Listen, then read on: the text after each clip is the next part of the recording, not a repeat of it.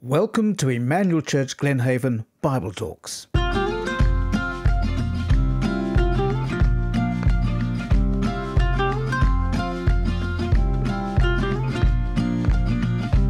Our church loves to engage with God's written word, the Bible, as we gather week by week.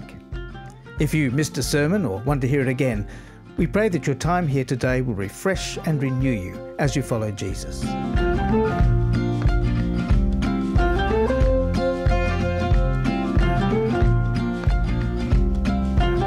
Today we continue our series of sermons on the first few chapters of Genesis called Good. If you toss a pebble into a peaceful pond, you can watch gentle ripples caress the surface of the water. But if you heave in a great boulder, it stirs up mud from the bottom. Wild waves make the water rough and choppy. That one action soils and spoils the peace and serenity. In this talk, Michael Robinson takes us to Genesis chapter 4. There we see the ripple effect of Adam and Eve's sin, upsetting not only their environment, but close human relationships. As we read the tragedy of Cain and Abel, Michael explains that we have the same heart problem that Cain had. Then he shows us how we can avoid following the way of Cain. But before we hear from Michael, let's listen to the Bible. The passage is Genesis chapter 4, verses 1 to 16. Adam made love to his wife Eve, and she became pregnant and gave birth to Cain. She said, "With the help of the Lord I've brought forth a man." Later she gave birth to his brother Abel. Now Abel kept flocks, and Cain worked the soil. In the course of time, Cain brought some of the fruits of the soil as an offering to the Lord. And Abel also brought an offering, fat portions from some of the firstborn of his flock. The Lord looked with favour on Abel and his offering, but on Cain and his offering he did not look with favour. And so Cain was very angry, and his face was downcast. Then the Lord said to Cain, "Why are you angry? Why is your face downcast? If you do what is right, will you not be accepted? But if you do not do what is right, sin is crouching at your door. It desires to have you, but you must rule over it." Now Cain said to his brother Abel, "Let's go out to the field." And while they were in the field, Cain attacked his brother Abel and killed him. Then the Lord said to Cain, "Where is your brother Abel?" "I don't know," he replied. "Am I my brother's keeper?" The Lord said, "What have you done? Listen, your brother's blood cries out to me from the ground. Now you are under a curse and driven from the ground, which opened its mouth to receive your brother's blood from your hand. When you work the ground, it will no longer yield its crops for you. You will be a restless wanderer on the earth." Cain said to the Lord, "My punishment is more than I can bear. Today you're driving me from the land, and I'll be hidden from your presence. I'll be a restless wanderer on the earth, and whoever finds me will kill me." But the Lord said to him, "Not so. Anyone who kills Cain will suffer vengeance 7 times over." Then the Lord put a mark on Cain so that no one who found him would kill him. So Cain went out from the Lord's presence and lived in the land of Nod, east of Eden. This is the word of the Lord. Thanks be to God. And now, here's Michael. What makes you angry? Perhaps you're angry about the events of the 24th of February 2022, when Russia invaded Ukraine, the largest attack on a European country since World War II. Or perhaps you're angry about the events of the 7th of October 2023, when Hamas invaded Israel and massacred 1,200 civilians and kidnapped 240 others. The largest slaughter of Jews in a single day since the Holocaust in World War II. Or perhaps you're angry about the ongoing conflict in that part of the world. Whatever your views are on Israel's response, in which more and more civilians suffer and die. Or perhaps you're angry about the policies and behaviour of our leaders in our own country on all sides of politics. But I venture to guess that most people are angry about things that happened to themselves. So many personal disappointments, like being passed over for a promotion, dumped by a lover, bullied by a neighbour or a workmate, just drawing the short straw in life's unpredictable twists and turns. And you feel angry. It's not right, and it's not fair. You might not talk about it, or you might, but your anger leads to resentment, and the resentment is always bubbling away just below the surface. I don't know if that description fits you, but it certainly fits me. Someone once said, resentment is like drinking poison and waiting for the other person to die. But resentment doesn't always wait for the other person to die, as we'll see today. For jealousy is the raw material of murder. Now, I don't know what's bubbling below the surface of your life right now, what disappointments and hurts are still festering in your heart. But I'm glad you're here, because anger is just one letter short of danger, and God has something to say to you about it. And so we turn to Genesis chapter 4. So far in Genesis, we've seen God creating a very good heavens and earth, making people in his own image to govern and care for his creation. And last week we saw how humanity rebelled against God and found themselves outside the Garden of Eden, facing a difficult and painful mortal existence. But chapter 4 opens with a hopeful note. Adam made love to his wife Eve, and she became pregnant and gave birth to Cain. She said, "With the help of the Lord I have brought forth a man." Later she gave birth to his brother Abel. Now Abel kept flocks and Cain worked the soil. Adam and Eve were fulfilling their God-given commission to be fruitful and increase in number, fill the earth and subdue it. Indeed, making babies, whatever else it was an act of faith, trusting that God's promise to give them offspring who would eventually crush the serpent's head. As well, the occupations of the two brothers fitted with God's command to work the earth and care for it. Now, only Cain and Abel are named right now because they are the focus of this particular account. But we know from Genesis chapter 5, verse 4, that Adam and Eve had other sons and daughters.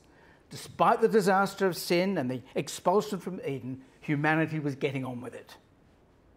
Indeed, God is still very much a part of their lives outside the Garden of Eden.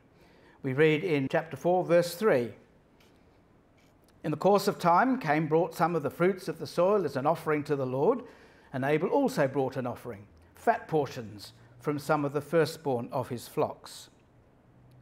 Nowhere do we read that God required them to make offerings like this.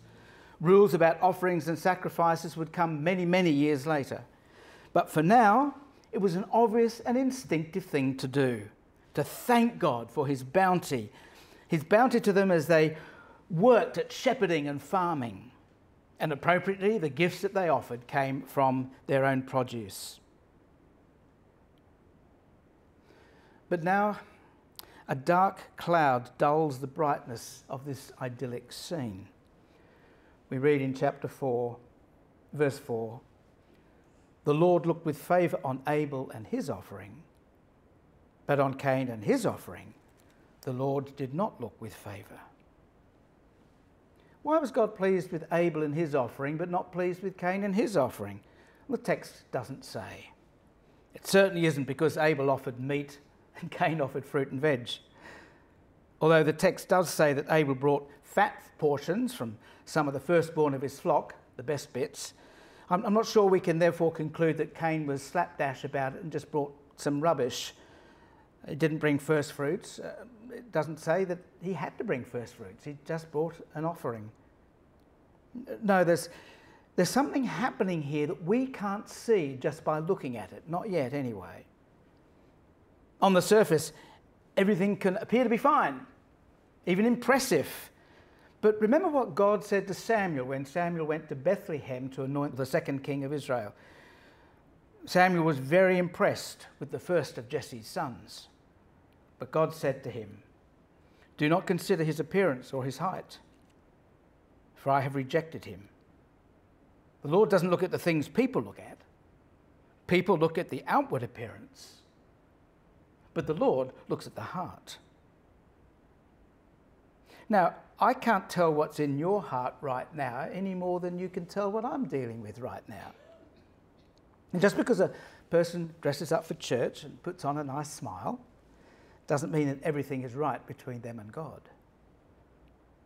Now, God isn't necessarily pleased with you because you're here today, or chatting warmly with others, or leading the music, or preaching a sermon.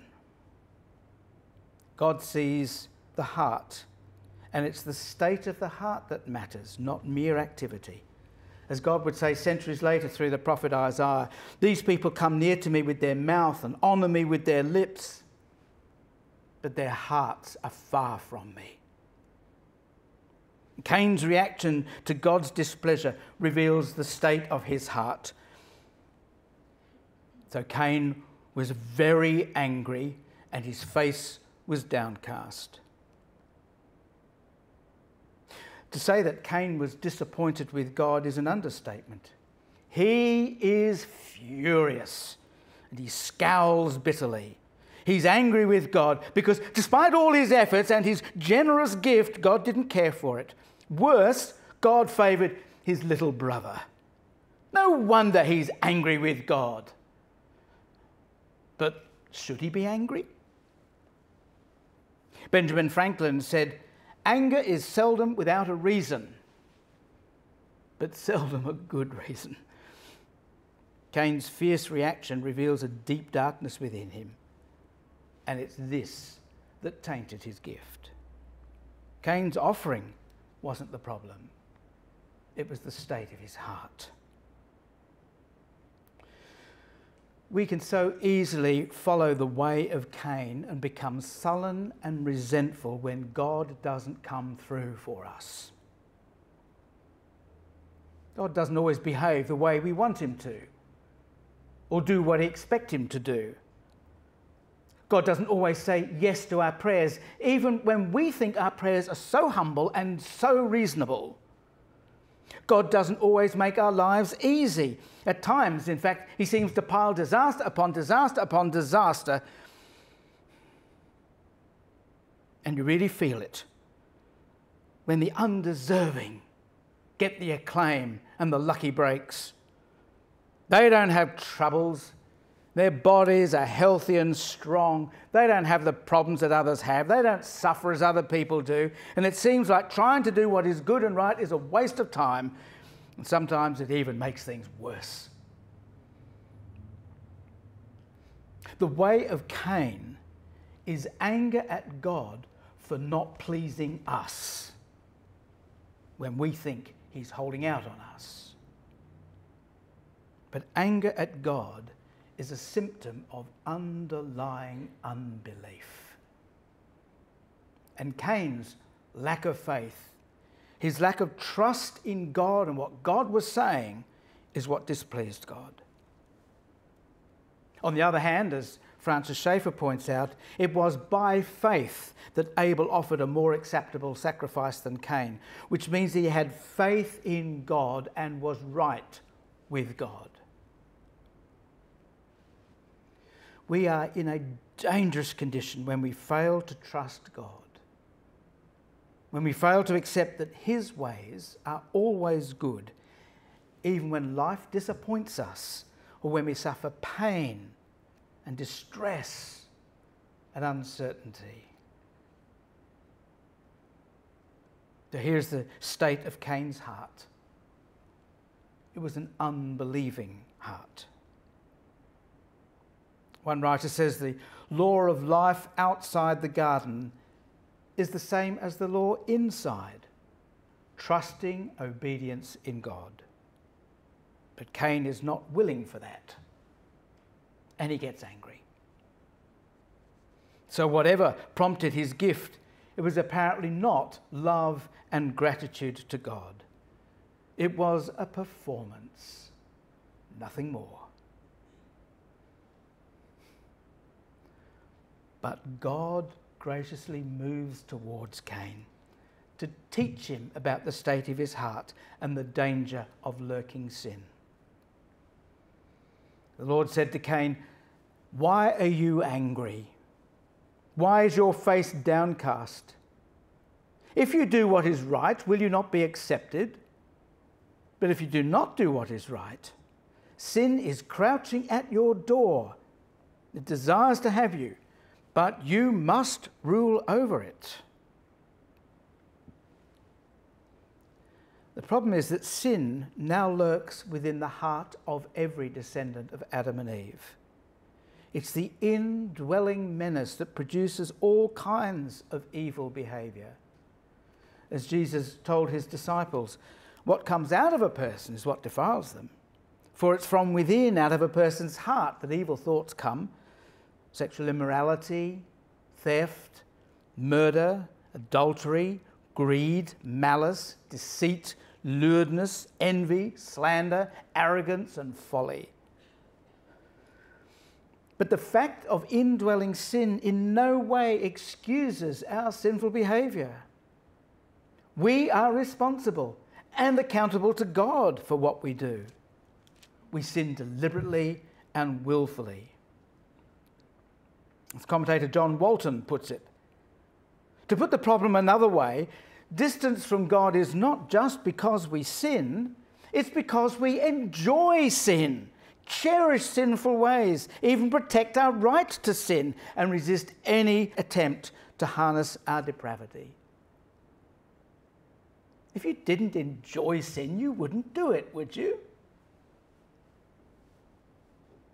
Or as the Apostle James puts it, each person is tempted when they're dragged away by their own evil desire and enticed. And then after desire has conceived, it gives birth to sin, and sin, when it is full grown, gives birth to death. And in Cain and Abel's case, it led to literal death. As old Matthew Henry put it, when anger was in Cain's heart, murder was not far off. So in verse 8, then Cain said to his brother Abel, "Let's go out to the field." And while they were in the field, Cain attacked his brother Abel and killed him. Simply told, no embellishment or gory details needed. It is simply horrifying. Cain has refused to heed the Lord's warning to rule over his sinful passion. He opens the door of his heart to the angry monster lurking outside, and in it leaps and devours its prey. But once again, God graciously moves towards Cain. But Cain keeps his distance with lies and disclaimers. The Lord said to Cain, "Where is your brother Abel?" "I don't know." "Am I my brother's keeper?" No repentance? Not even remorse? Cain's anger and resentment remain unchanged. Francis Schaeffer again says, "It's just like the Lord to give us another opportunity to obey him. And it's just like stubborn sinners to refuse his gracious help." And so God pronounces his sentence. The farmer will find the ground doesn't work for him anymore. He's doomed to wander off and eke out a living some other way. And his only response is to complain. My punishment is more than I can bear. Today you're driving me from the land. I'll be hidden from your presence. I'll be a restless wanderer on the earth, and whoever finds me will kill me. Cain's greatest fear is that someone might murder the murderer, but God graciously alleviates his fear. The Lord said to him, "Not so. Anyone who kills Cain will suffer vengeance 7 times over." And so off goes Cain. God doesn't expel him. Cain just leaves. He takes himself off into exile, away from the garden, finally turning his back on God.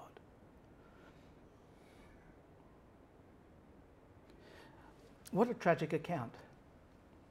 And it'll only get worse, as we'll see next week.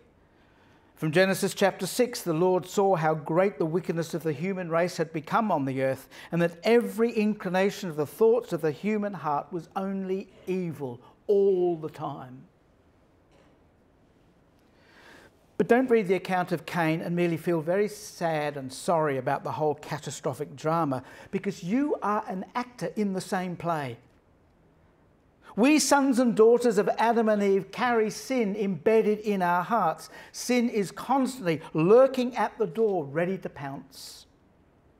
Sin has affected every part of our being, our thoughts, our desires, our intentions, even our acts of kindness are tainted by sin.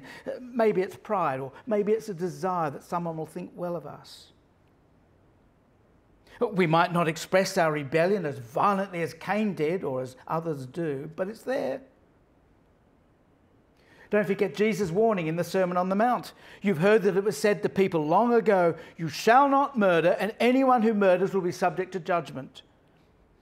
But I tell you that anyone who is angry with a brother or sister will be subject to judgment. So, how do you rule over lurking sin? 2 things. Firstly, run to the Lord, who graciously moved towards Cain again and again. The Lord is compassionate and gracious, slow to anger and abounding in love. Put your faith in him. Trust him. Trust his very great and precious promises, knowing that whatever he gives you in this life, pleasant or not, is for your good and for his glory. Let your trust in God's sovereign goodness and mercy starve the monster lurking at the door. There's an old hymn that expresses this confidence in God, whatever happens. Here's the last verse. Whate'er my God ordains is right. Here shall my stand be taken. Though sorrow, need, or death be mine, yet I am not forsaken. My Father's care is round me there. He holds me that I shall not fall, and so to him I leave it all. Trust in God's sovereign goodness. Secondly, seek his mercy every time you fall back into sin. Don't deflect like Cain did. Confess your anger or whatever sin it is that betrays your lack of faith in God's goodness. For there is mercy with him. As the psalmist said, "If you, Lord, kept a record of sins, Lord, who could stand? But with you there is forgiveness, so that we can, with reverence, serve you." Cain was accused and condemned by the spilt blood of his brother, but there is spilt blood that cries for mercy. The writer to the Hebrews says, "Come to Jesus, the mediator of a new covenant, and to the sprinkled blood that speaks a better word than the blood of Abel." Through the death of the Lord Jesus Christ, God forgives all who turn away from their sin, turn back to him and put their trust in him. And by the gift of his Holy Spirit, we are able to please God, as did the faithful and righteous Abel. As Paul told the Christians in Galatia, those who belong to Christ Jesus have crucified the flesh with its passions and desires. Since we live by the Spirit, let us keep in step with the Spirit. Let's pray. Our Heavenly Father, we thank you that you are good and gracious to sinners like us. Thank you that you constantly move towards us, yes, to rebuke us, but also to draw us into your forgiveness and peace. Help us to trust you. Help us to flee to you for mercy when we fail. And thank you that by your Holy Spirit, you are graciously pleased with our faltering efforts to do good. And we thank you for the shed blood of Jesus, in which we find forgiveness and peace. Amen.